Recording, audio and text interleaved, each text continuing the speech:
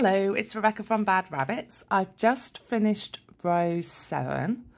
So I've knit my 8 stitches and I'm starting row 8 now. So I'm turning my work, slipping 1 stitch purlwise. I'm going to place my last removable stitch marker around here. Go. And then we're going to purl 8.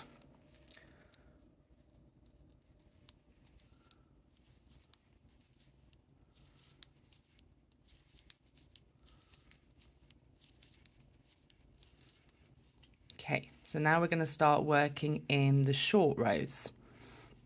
So you can see here we've got 1 stitch marker suspended below the right side. We're going to slip 1 stitch purlwise. Now there's 2 stitch markers. We're going to pick up the stitch marker to the right, pull on it, which opens up that loop, and then we're going to place it onto the right needle, like so. Okay. So pull up on the stitch marker, place the loop onto the right needle, and then you can remove the stitch marker.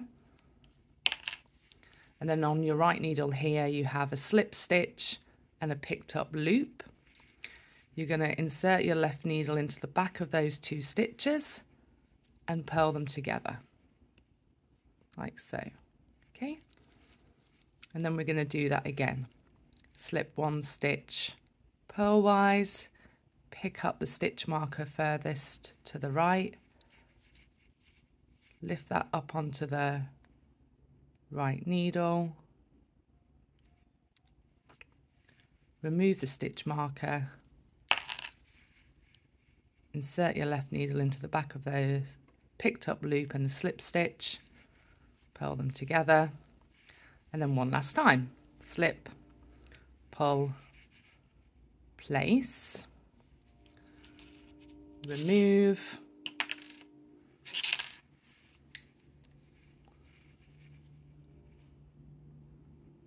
purl together.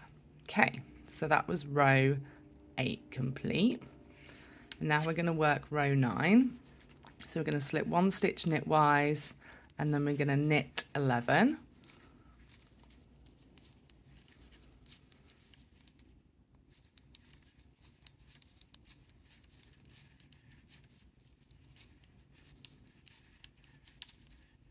Okay, so we'll knit the 11th one, and then the stitch marker is suspended on the right side again. And now we're going to pull up on that stitch marker.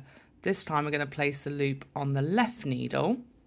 Okay, we're going to remove that stitch marker so it's out of the way, and then we're going to knit the next stitch with that pulled up loop together. So I'm inserting my right needle into both those strands, knitting them together. And then we're going to do it again.